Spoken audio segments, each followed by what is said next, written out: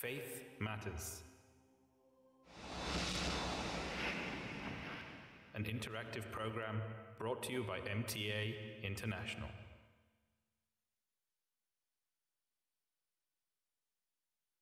Assalamu alaikum and welcome to Faith Matters, a program where you, our viewers on MTA, set the agenda. And today's program has a special feature. We will be actually looking at the concept of Khilafat in Islam, Caliphate as it's known in the Western world, and its true meaning, its essence and place in Islam, and its place in the world today. But before doing that, a very deep jazakumullah and deep thanks to all of you for the emails, the faxes that you've been sending in. As a reminder for all of you, just in case you don't know as yet, the Faith Matters email, once again, is faithmatters@mta.tv. That's Faith Matters, one word, @mta.tv. And the fax number is 44 for the UK, 208 687 8037. Just as a reminder also, we have had many viewers write in and ask, where can I catch your programs if they've already passed? Well, they're available on YouTube, MTA Online 1, put in Faith Matters, the subject that you wish to follow, and it's there online for you to watch. Another new introduction to the Faith Matters program. From future programs, we will be using it as an interactive program with you, our viewers. So when you send in your particular email or fax, include your telephone number, and our production team here will be in touch. So if you want to participate directly with our panel here, put your phone number on, and we'll bring you right into the program. And without further ado, it's my absolute pleasure to introduce my very distinguished panel, if I may. To my immediate right, Assalamu alaikum, Azhar Hanif Sahib. Wa alaikum assalam wa rahmatullah. Welcome to you once again. Azhar Hanif Sahib, as viewers will know, is the Naib Amir, Naib President, Vice President of the United States Jamaat. Welcome, Azhar Sahib. To his right, again, a familiar face on Faith Matters is Maulana Abdul Ghani Jahangir Sahib, who is head of our French desk here in London. Jahangir Sahib, welcome once again. Pleasure seeing you. Assalamu alaikum. And to his right, again, a man who needs no introductions on Faith Matters. He's someone that I'm sure is quite familiar, Dr. Zaid Khan Sahib, who's chairman of the Qaza board here in the UK. Assalamu alaikum, Dr. Sahib. Wa alaikum assalam wa rahmatullah. Gentlemen, as I've said in my introduction, today's program is very specific. It's on the concept of Khilafat in Islam and its place within Islam and its application in the modern world today. But before we sort of go into the questions, Dr. Zaid Sahib, if I could come to you. Khilafat, what does it actually mean? What's its origins? Where does it come from? Before I answer that, perhaps I can just say that the month of May holds special significance. In fact, 27th of May today holds special significance because this is the start of the institution of Khilafat in the Jamaat Ahmadiyya in 1908, following the demise of the promised Messiah alayhi salam. So Khilafat, Khalifa is a word that is derived from Khalafa, meaning one who comes after. Okay. Imam Ibn Kathir has further explained this, and he has said that the Khalifa is a person who performs the duty of another person who has gone before him. So loosely translated into English could be a successor. And in Islamic terminology, we have two types of Khalifa. One is Khalifatullah, which refers to the prophets of God who are sent down with messages. And Khalifatul Nabi is the process of successorship after the passing of a prophet. The Holy Prophet ﷺ has defined this and has made it clear that there has been no prophet who has been sent who has not been succeeded by a Khalifa. So this is the terminology. So it's a natural progression after each prophet. It's a natural progression and happens without fail after each prophet has passed away. Jazakumullah, I think that sets the context of the questions we have, and we'll go to the first question, which we have from Said Saab from London. Jazakumullah for your question. And he writes, Assalamu alaikum.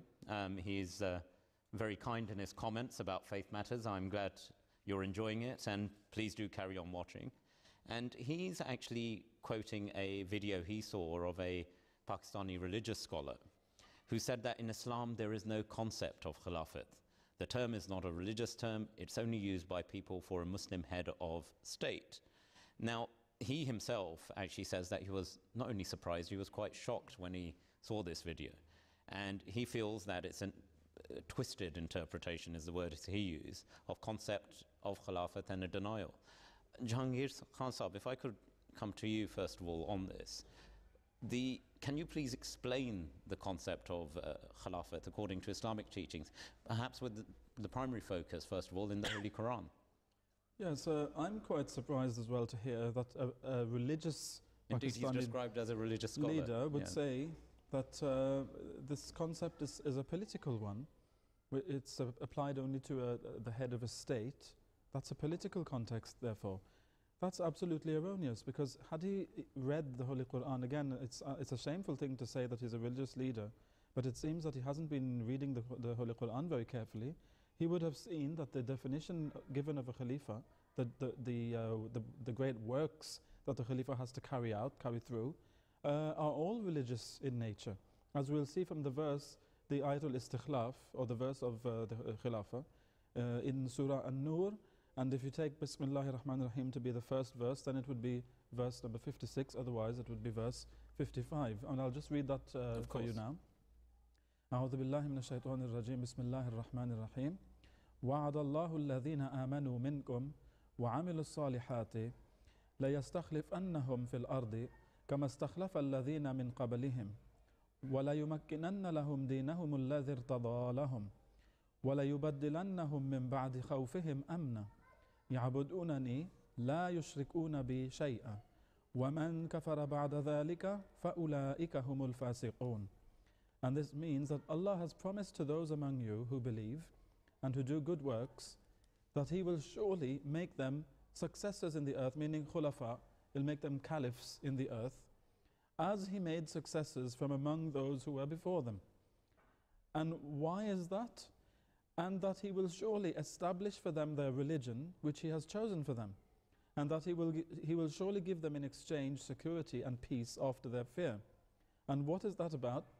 It's when the Prophet dies, when a Prophet passes away, the whole community of the Prophet is thrown into insecurity and fear.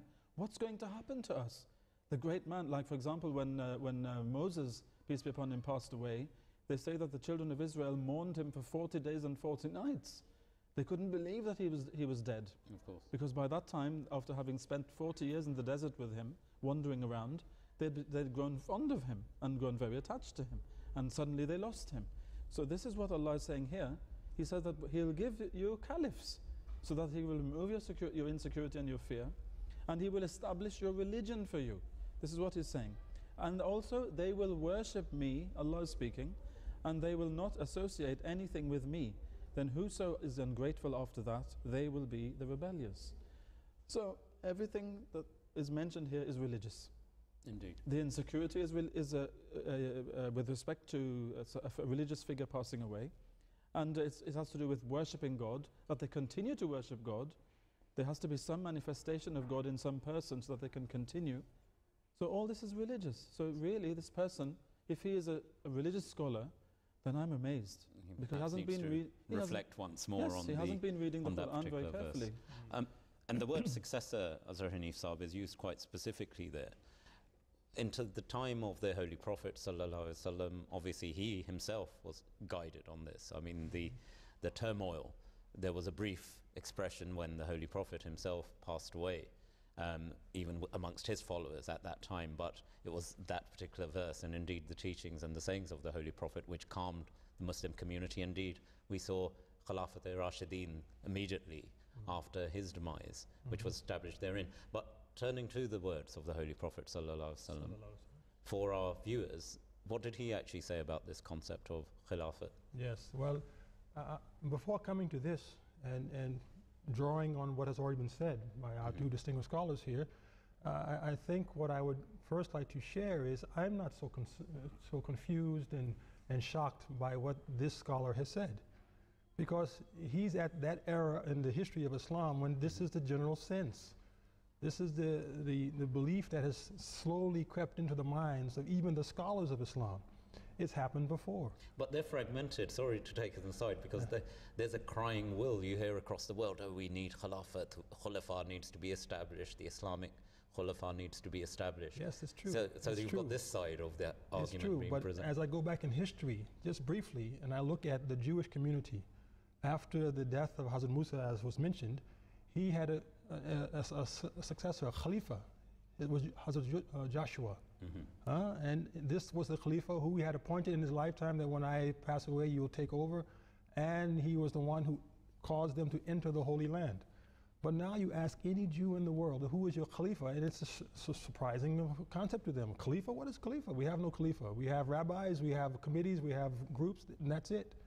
You see? The same is true now in many churches or Christian groups.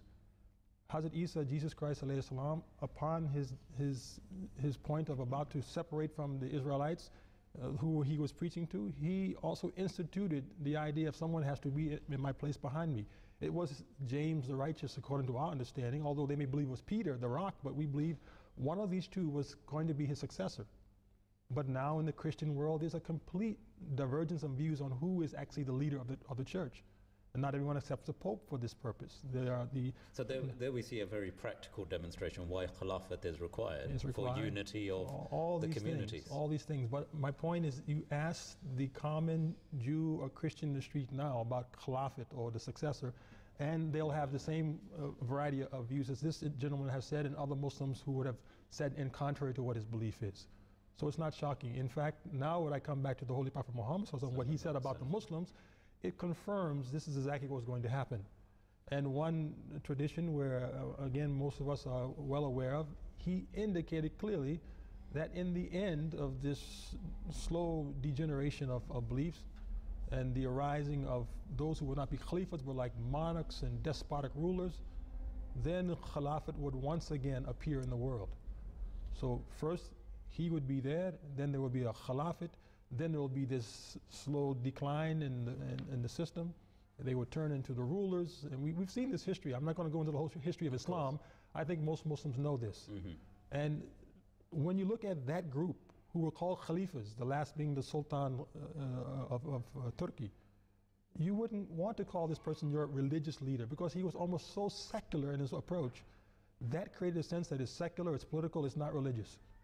So the Muslims from that time forward would begin to think that yes, the Khalifa was no more than a political leader, almost a despotic ruler. Why should we invest in him spiritual qualities, as was the indication of the Holy Prophet Muhammad about this. So the Holy Prophet was quite specific in this, in saying what a Khalifa is and what his purpose is and how he would succeed him. Indeed, in his own tenure as well, that he defined that this would follow immediately after his passing. Exactly. So turning to some of the actual prophecies that we see, there's one in particular about that this is the second manifestation. We would actually see Khilafat in its divine right. But in the context of the Holy Prophet, are there specific sort of hadith specific traditions we can actually highlight which actually demonstrate in the words of the Holy Prophet specifically? I could read out this one, just take a couple of minutes or so. I'll just read the basic translation in English for the sake of time. Basically, in the book of Musnad Ahmad, he has given us this tradition that prophethood, according to the statement of Holy Prophet Muhammad ﷺ, shall remain among you as long as Allah shall will. He will bring about its end and follow it with khilafat on the precepts of prophethood for as long as he shall will, and then bring about its end. A tyrannical monarchy will then follow and will remain as long as Allah shall will, and then come to an end. So already we have these three periods. There will follow thereafter monarchical despotism to last as long as Allah shall will and come to an end upon his decree. So this is another era. There will then emerge khilafat on the precept of prophethood. So after this long decline, and we link it to the decline of Islamic community, not the faith, but so their actual diversion from this concept. Okay. And this the development of the leadership, which is becoming more and more corrupt over the course of time. And it will lead to the emergence of Khilafat. And then he said no more. He became quiet. So we know that now this is the sense that once again Khilafat will emerge, and this would go on to reign amongst the Muslim world. And we are saying this is what is the blessing of the Jamaat Ahmadiyya, mashallah. Dr. Zaid Saab, on this point, picking up Azhar Saab's point, I think there's, in that tradition, we see two very important points. Not only is the concept of Khilafat, the succession, made clear, but the Holy Prophet was also, sallallahu alaihi wasallam, was also particular in stating that this would follow on the precept of prophethood. In the context of the Ahmadiyya Muslim community, and in particular with the advent of Hazrat Masih Maud, the promised Messiah, who was the founder of the Ahmadiyya Muslim community, what did he say about the concept of Khilafat, indeed after his mission? There are several issues related to this aspect, and one thing for sure is that, as Jahangir Sahib has quoted from Holy Quran, it is a promise of Allah. It is not just a statement, but it is a promise of Allah, and Allah never goes against his promise that Khilafat will be established. Maulana Azhar Hanif Sahib has also, from hadith, proved that the Holy Prophet sallallahu alaihi wasallam was absolutely clear that the Khilafat that would come in the end would be everlasting and it would never end. But one of the criterion that was given in the hadith is that it would be on the precepts of prophethood. So this is the difficulty that the Muslim Ummah have, that without a prophet having come to the world again, that Khilafat obviously cannot exist. And no matter how hard they try and try to knock everybody together, as you mentioned yourself, that there is all this hue and cry about let's have a Khilafat in the Islamic world. And they cannot obviously succeed in that because Khilafat is not man-made. Yes. And secondly, until and unless they believe in the coming of the promised Messiah alayhi salam as an Ummati Nabi, and that criterion having been fulfilled, which is mentioned in the hadith, then we can have Khilafat. So all these conditions are there, and they have to be fulfilled accordingly before we see Khilafat. And by the grace of Allah, we see as a practical example the only community in the Muslim world who fulfills all of these criteria and who have this Khilafat established in amongst ourselves for over 100 years. The promised Messiah alayhi salam, in his writings, in the will, in his book Al-Wasiyat, he has made it absolutely clear that it has been the practice of Allah from time immemorial. And Hazrat Masih Maud alayhi salam is referring to the prophets of Allah that were sent and their successors that appeared. As Hanif Sahib has said, told us about the Jews and the Christians who had successors after their prophets passed away. And the promised Messiah has said that when I pass away, that second manifestation, he has called it the second manifestation of Allah, because he is the prophet, is the first manifestation of Allah. And once the prophet passes away, then that second manifestation will come. And he referred it to as when Hazrat Abu Bakr Siddiq radiallahu anhu was also succeeded the Holy Prophet sallallahu alaihi wasallam as a Khalifa, that he too would be succeeded after his demise. Gentlemen, Jazakallah, I think we'll move on to the next question, but Sayyid Saab, I suggest that if this Pakistani religious scholar is known to you, you direct him to no better reference point than the Holy Quran, the Word of God, and if he needs that still further substantiation, the words of the Holy Prophet sallallahu alaihi wasallam, and maybe then he perhaps can reflect on his own definition of Khilafat. And the next question we have comes from Mahmoud Ahmad Saab in the United States, and I just want to send a bit of the context of this particular question. Just for our viewers' benefit, after the demise of Hazrat Promised Messiah, the founder of the Ahmadiyya Muslim community, there were some individuals who raised the question as to what succession meant and how would that be encapsulated. And there was a feeling that by them, certainly these few individuals, that it should be constituted in the form of an anjuman, a committee. However, based on this view, and notwithstanding the fact that these individuals actually did swear allegiance at the hand of the first caliph within Ahmadiyyat, Hazrat Maulvi Nuruddin Sahib, they nevertheless still chose to establish themselves separately in Lahore. So I hope, viewers, that just gives you a context of the question we have received from Mahmoud Ahmad Sahib. And he writes this, he wishes to extend a very warm assalamu alaikum to the whole panel. And he actually also is enjoying the program. Jazakallah Mahmood Saab for your question and your comments. But he reverts to a particular article he saw, which was actually published by the Ahmadiyya Anjuman Nishat-e-Islam, the group of individuals I've referred to, which quotes the following passage from the promised Messiah, Hazrat Mirza Ghulam Ahmad's book, The Will. And I will just quote a few lines from here, where he says, and I quote, since it is the way of God from times immemorial that God Almighty shows two manifestations so that two false joys of the opponents be put to an end, it is not possible now that God should relinquish his sunnah of old. So do not grieve over what I have said to you, and nor your heart should be distressed. For it is essential for you to witness the second manifestation also, and its coming is better for you because it is everlasting, the continuity of which will not end until the day of judgment. And that second manifestation cannot come unless I depart. But when I depart, God will send that second manifestation for you, which shall always stay with you as promised by God in Braheen Ahmadiyya. This is actually a reference to the words of Hazrat Promised Messiah Mirza Ghulam Ahmad Sahib, who then the questioner rather puts forward that the article then states that the Promised Messiah never mentioned the word Khilafat. Instead, he used the term second manifestation, which was to succeed after his demise. It then goes out to say that the group of individuals who established themselves in Lahore, the Anjuman, actually quote that this second manifestation actually doesn't mean Khilafat, it actually means this Anjuman. Can you please explain what is meant by the second manifestation and why it means Khilafat and not Anjuman?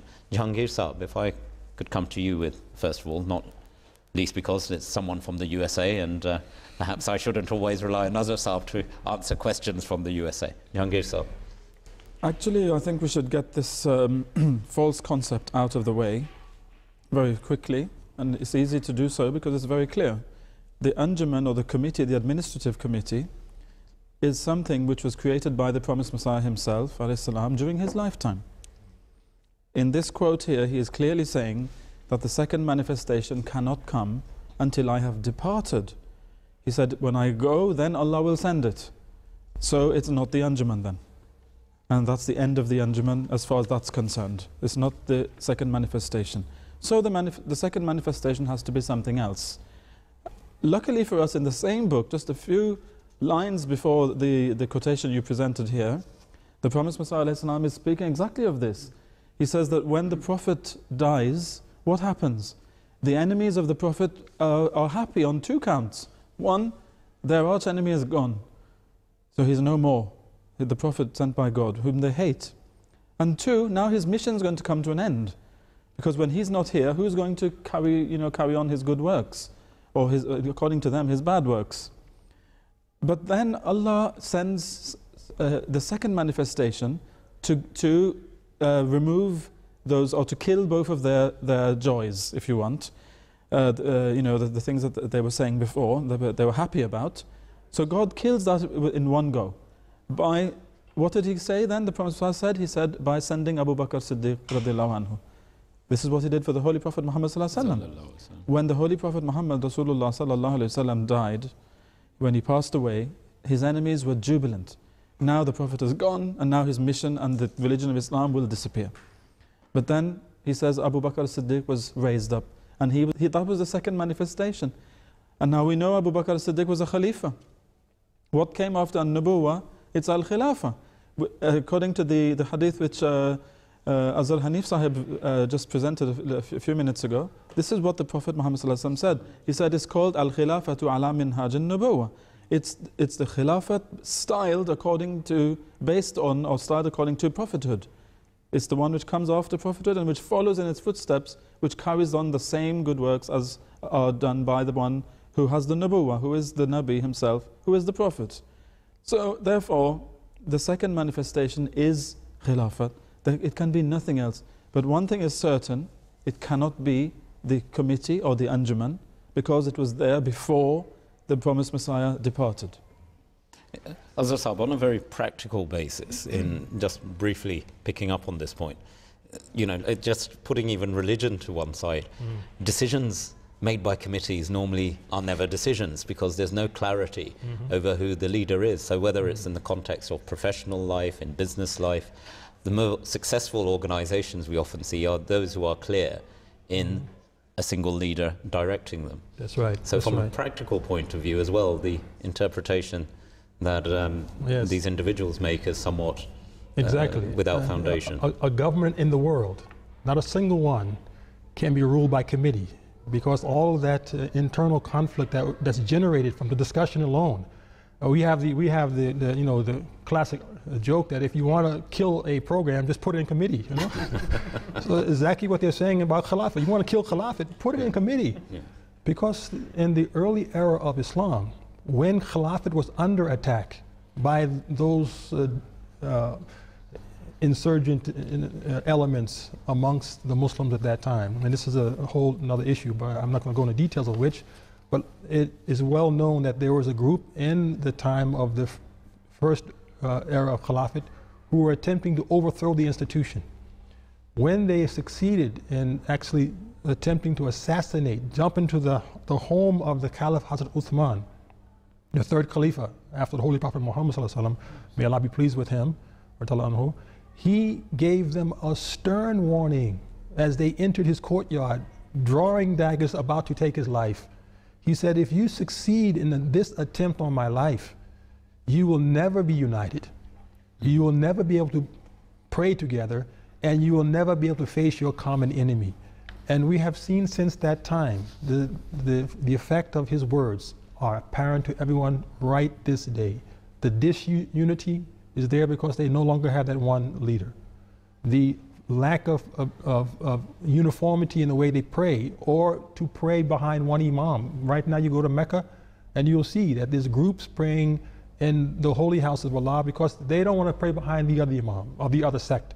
So the unity there is gone. And the common enemy.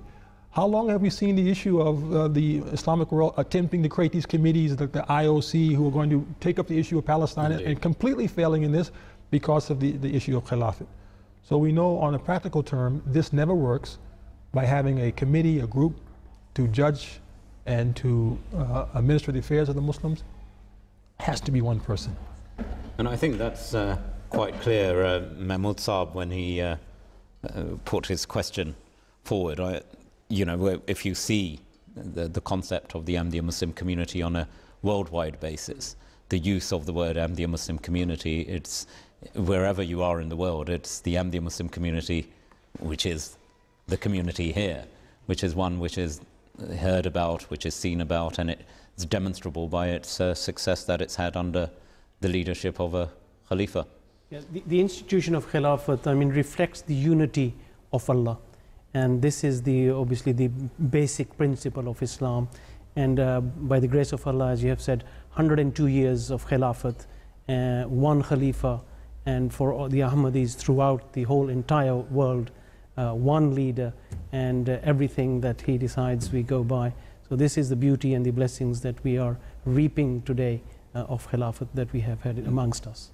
On a small lighter note, I was reminded by the blessings of Muslim television Ahmadiyya as well, that the opponents were actually looking at, after the election of Khalifa Masih Khamis, Ayatollah Talib bin Nasr al-Aziz, as the fifth successor, and they were at the same time seeing Hazrat Mirza Tahir Ahmad, who was the fourth successor, Khalifa Masih Rabi, addressing some questions on MTA. And they said, we were having difficulty dealing with one, now we have, we'll never win now. So it's just as a lighter note, again, on the blessings of the channel which we're part of. But I hope, Mahmoud Ahmad Saab, again, I would say to those friends who have chosen to align themselves with the people who set up the group in Lahore, it's very clear. You need to go no further than the Holy Quran, which defines quite clearly what the concept of succession is.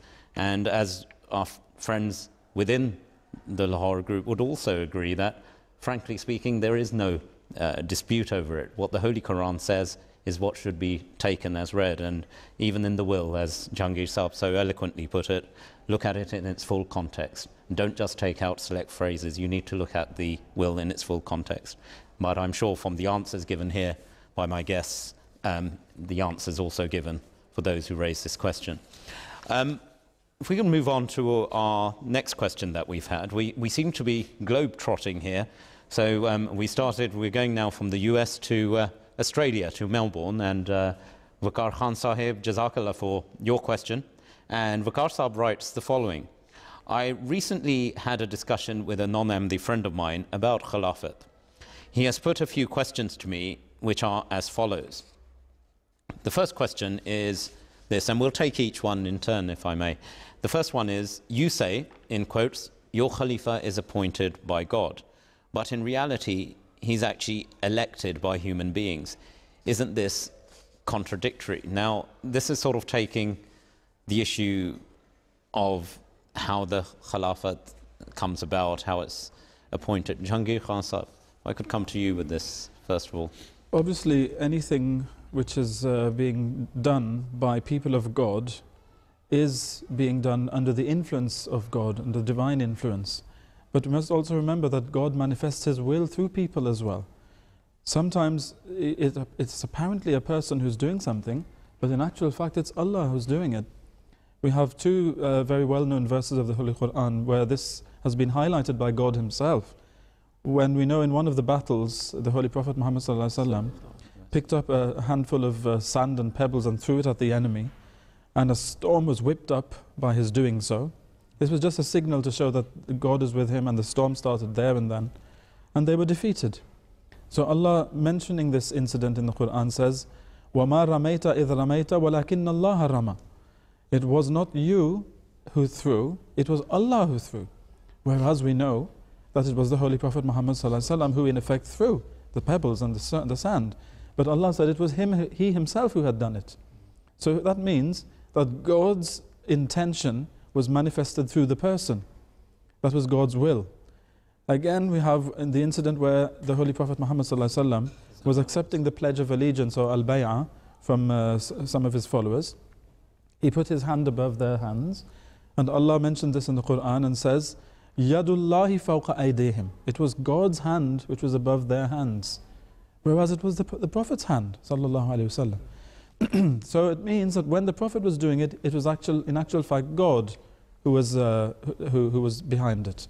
So again, for the election of the Khalifa, it is God who is choosing the Khalifa. He's already chosen, but He inspires the believers to actually go for the right choice. And there are many instances where we see God's hand actually behind it. And I can tell you, because as my origin is from Mauritius on my father's side, I can relate a little incident here, which was told to me by the person himself, the national Amir, or the president, if you wish, of the Ahmadiyya community in Mauritius.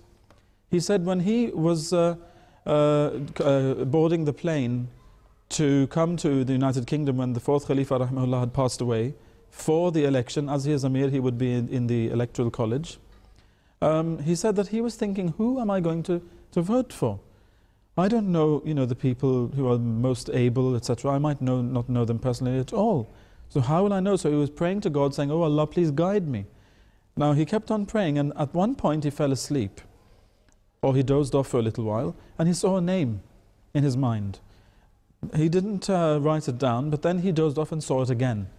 So this time when he woke up, he wrote it down on a piece of paper, sealed it in an envelope, and nobody knew what had happened. He gave it to one of his colleagues who was with him in the airport, and he said, could you please keep this for me, I'll need it later.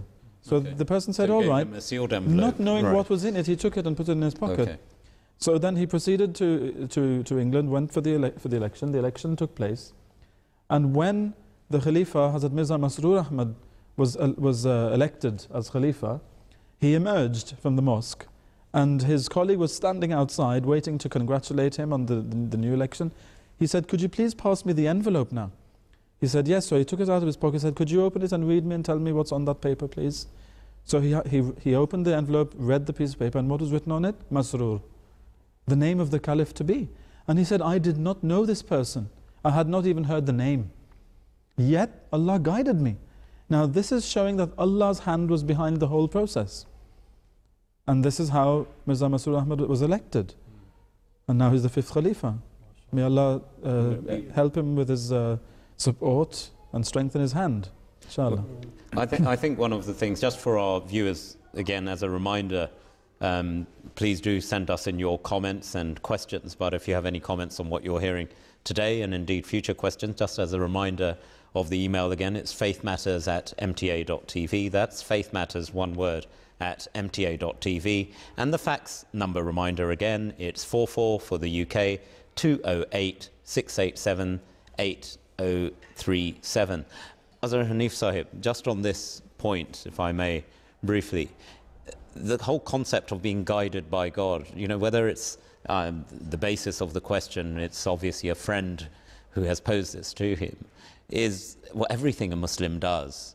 It is our belief that we will be guided. If you know, even today's program, before we started, before the cameras rolled, we began with a prayer, so we are guided rightly. That's right. It seems, you know, so why should anything, in particular this concept, be any different in Islam? It should not confuse one who is a believer, but one who has doubts about faith, about belief, about trusting in God. Of course, this issue will always come up. That why are you making these decisions? Are they based on your own mind, your own intelligence, your own experiences?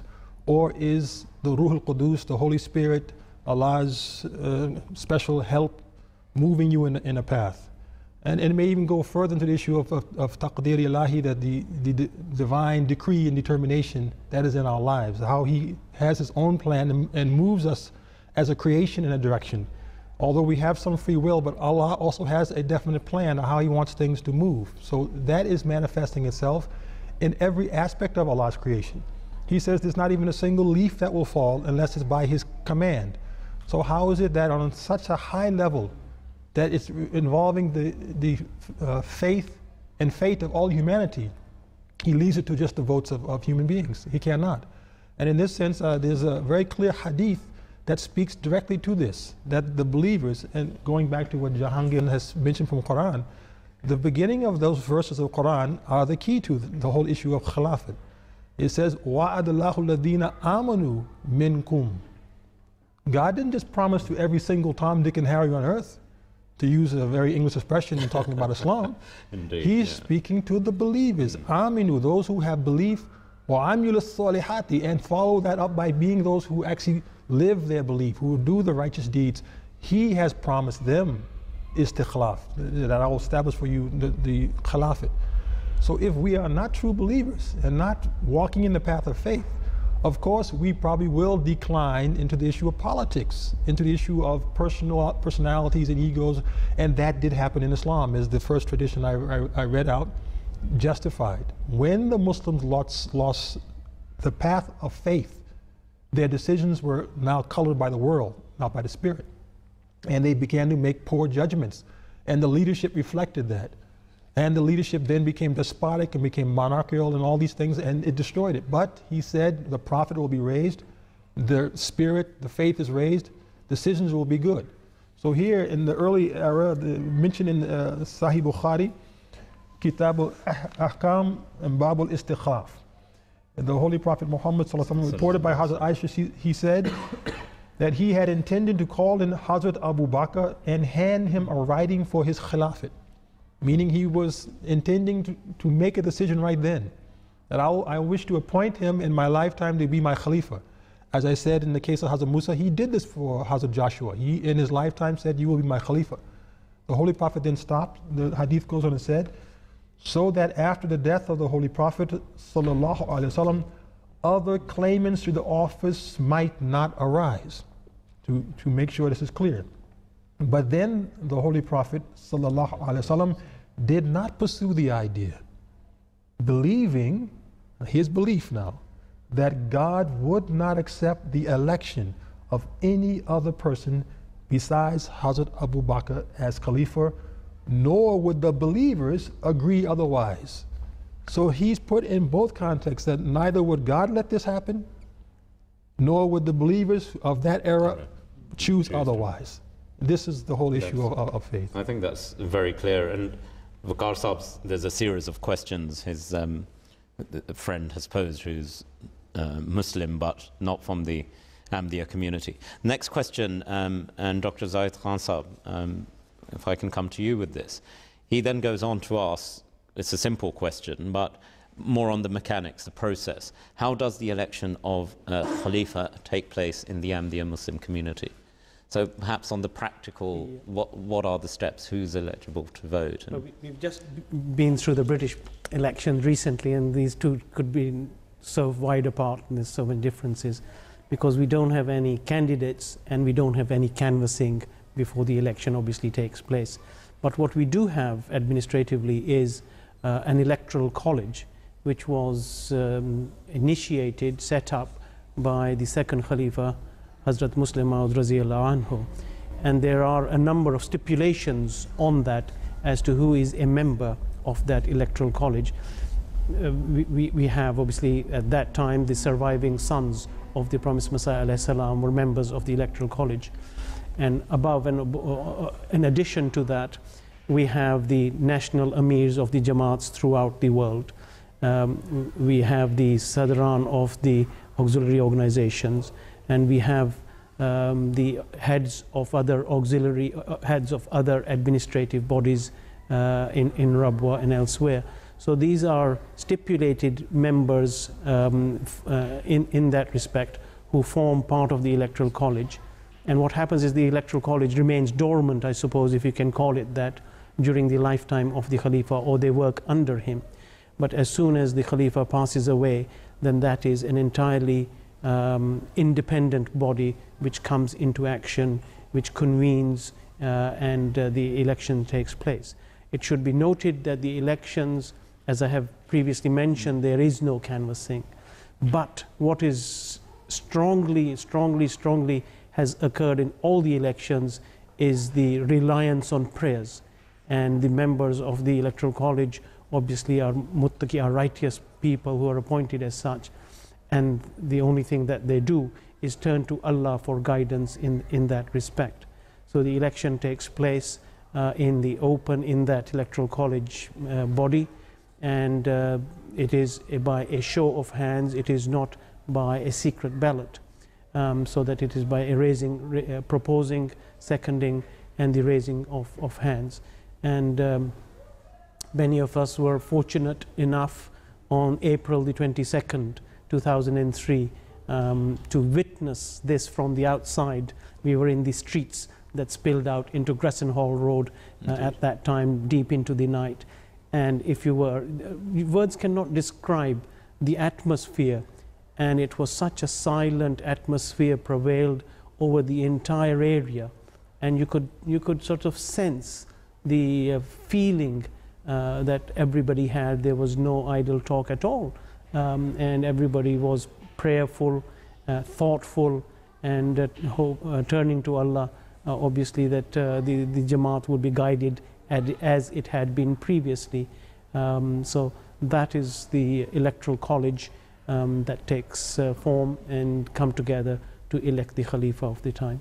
And Dr. Zaisab, just to be absolutely clear for our viewers' benefit as well, as you said, there's no canvassing, there's no preferred candidate. Indeed, there is no declared candidate before the election actually takes place. It's all done within the confines of the Electoral College. And as you said, it's done in a very open way, again, differentiating itself from what commonly people perceive as elections, which is a secret ballot. Here, everyone has to declare, and people aren't allowed to abstain. They have to participate. Yes, everybody must use their vote. That is correct. There is no abstention. And just as an afterthought, Jahangir Sahib obviously told us about the Amir of Mauritius who had this. And I was reading people from parts of Africa, from Pakistan, from Germany, from India, many hundreds of people had been given this glad tiding as far back as in the 90s that this person would be elected the Khalifa, and they did not know who Hazrat Mirza Masroor Ahmad was at the time or what he looked like. And it was only after that he had been elected, and in remote parts of Africa when his pictures were put in the mosques there, people would come in and say, this is the person that came in my dream years ago as he was the head of the community. And they didn't mention it either, otherwise that would be a form of a preview. It was only after the event and them realizing that this was the same person. Just as an aside, you mentioned the silence that prevailed at that time. I mean, I recount that occasion. We were all fortunate enough to be present. It was an electric silence, that there was a sense of anticipation, of excitement, of emotion as well.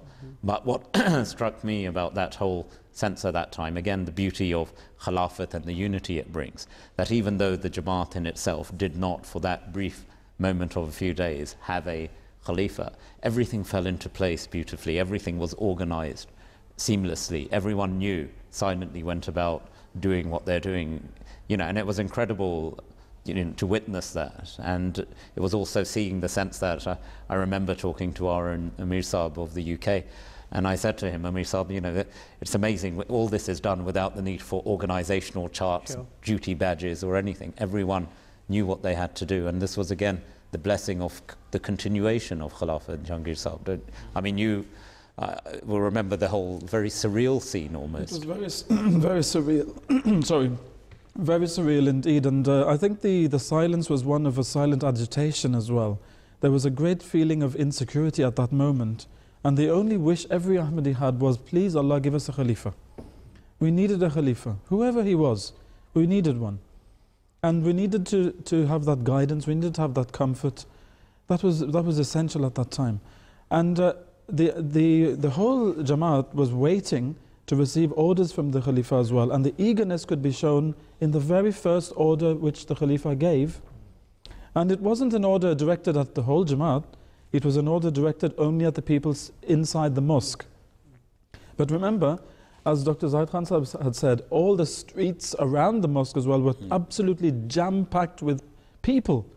It was just people all over. There weren't any cars. It was just people for tens of meters around, all the way around the mosque. And we were being conveyed what was happening inside the mosque through the PA system. So we could hear through loudspeakers what was going on. At one point, when Hazrat Mirza Masroor Ahmad became the Khalifa, he then told the people to sit down. He said, sit down.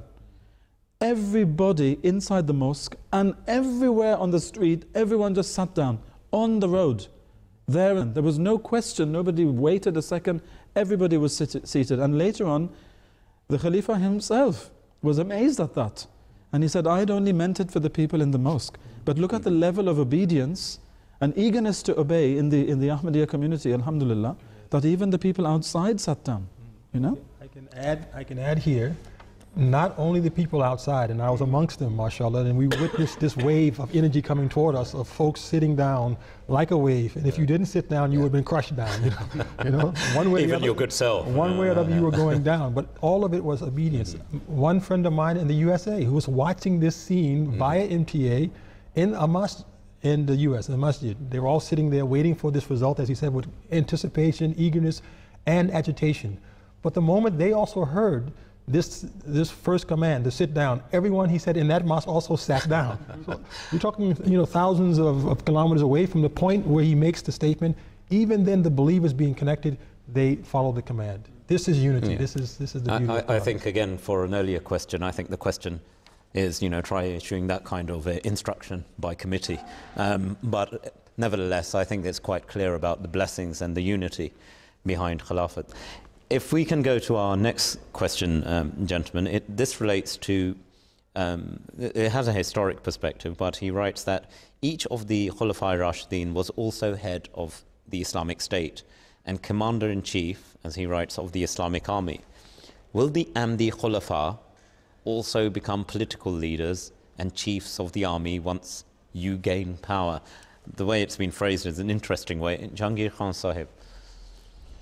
Well, as Hanif Sahib had rightly pointed out, these days people do not understand the meaning of the term Khalifa. They have forgotten what the Quran itself says, what Allah says in the Quran, that it's a religious function. It's not a political one. So this question again is framed in the political sense, that the Khalifa has to be the head of state. It's correct to say that the first Khulafa of Islam so happened to be heads of state as well, but it was by coincidence. It so happened that the new state emerging, there was a state emerging at the same time as Islam was emerging. The head of Islam was the Khalifa, so he had to assume this how do I say, this role, a double role if you wish, but the two were by no means linked. And sorry, had the function of Khilafat been linked to politics, then it would certainly have been linked to the prophethood first before him, because the Khalifa follows the Prophet and has to do what to take up, you know, the work where the Prophet left it. This is how it functions. Now we see that the Holy Prophet Muhammad was a prophet for many years before he took on any political role at all. But he was still a prophet. So that means that a person can be a prophet without having a political role. In the Holy Quran, there were so many prophets mentioned that had no power at all. For example, the Messiah, son of Mary, Jesus alayhi salam, he had no political role, he had no power, yet he was a prophet. The same for John. He had no political power. The same for Zechariah. There are so many who had no political power at all. So these two are not synonymous. They're coincidental. It can happen, but it's not a must. Therefore, to say that when the Ahmadis get power, will the Khalifa be the head of state? The question which begs to be asked is, of which state? Will there be just one state in the whole world? Or will the Khalifa be the head of any particular state? The Khalifa is for the whole of the world. He's the religious leader for all Muslims all over the world. And he cannot be the head of state of the whole world. Nobody can actually be the head of the whole world. So it's an impossibility. So therefore, when that question was asked to Hazrat Khalifa Rabi rahimahullah, he said that the Khalifa will be a separate figure, and he said there will be heads of state who will be perhaps Ahmadi. If they are, they will seek guidance from him, but he will not be their political leader. So it's quite distinct, Dr. Zaid Saab, that, you know, the political sort of context of Khilafat, which some people perceive it to be, and the Ahmadiyya interpretation basis of what we define Khilafat to be is very distinct.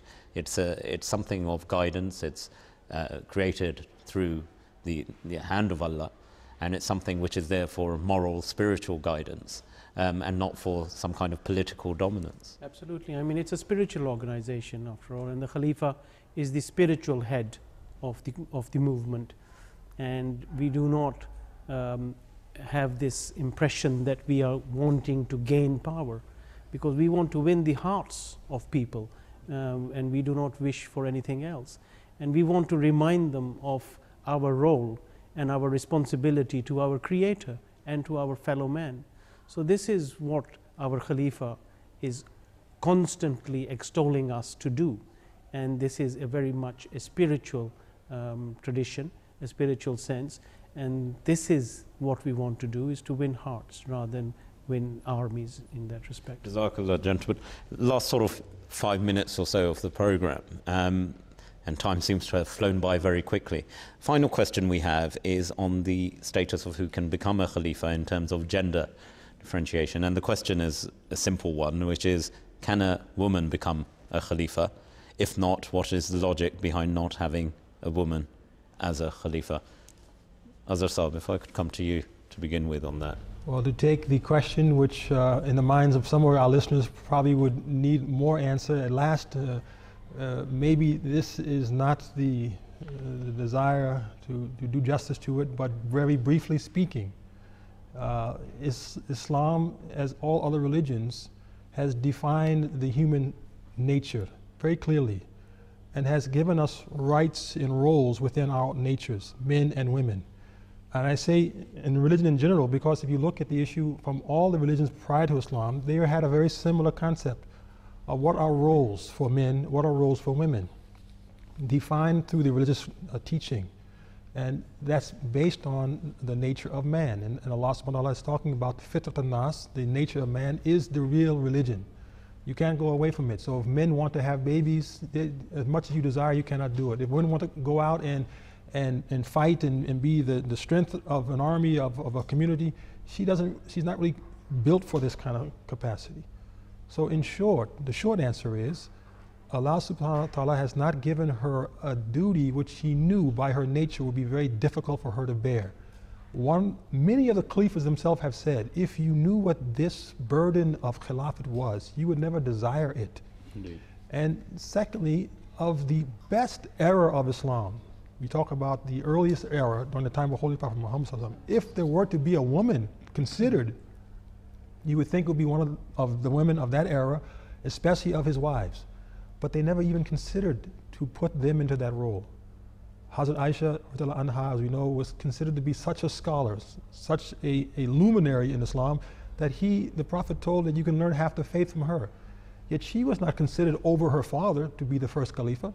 It could have been done because the Muslims realized this really is not the best role for women to assume. To lead men in prayer, to lead them in government, to lead them as a chief of an army, to be constantly engaged with men who are not in the prohibitive degrees of relationships on a regular basis. No man wants to put women into that kind of struggle and strain and stress, and it's very stressful, it's very difficult. So Allah has not asked us to choose them for this very onerous and difficult task, and allow them to focus their energy and their natural talents toward different things. The equality issue, therefore, is not challenged because we are equally given duties in the world, but they're just separate duties, and that's all we're saying here. So there's a real definition behind and I think this is sometimes the erroneous interpretation some people take, that it degrades the status of women within Islam, but it's far from it, because there are defined responsibilities. And indeed, as you stated, of the status of the Holy Prophet's wives, they made very great intellectual contributions to Islam, and certainly after the demise of the Holy Prophet sallallahu alaihi wasallam, as well, Hazrat Aisha radhiyallahu anha played a very constructive and key part in ensuring the future of Islam and its application throughout the world as well.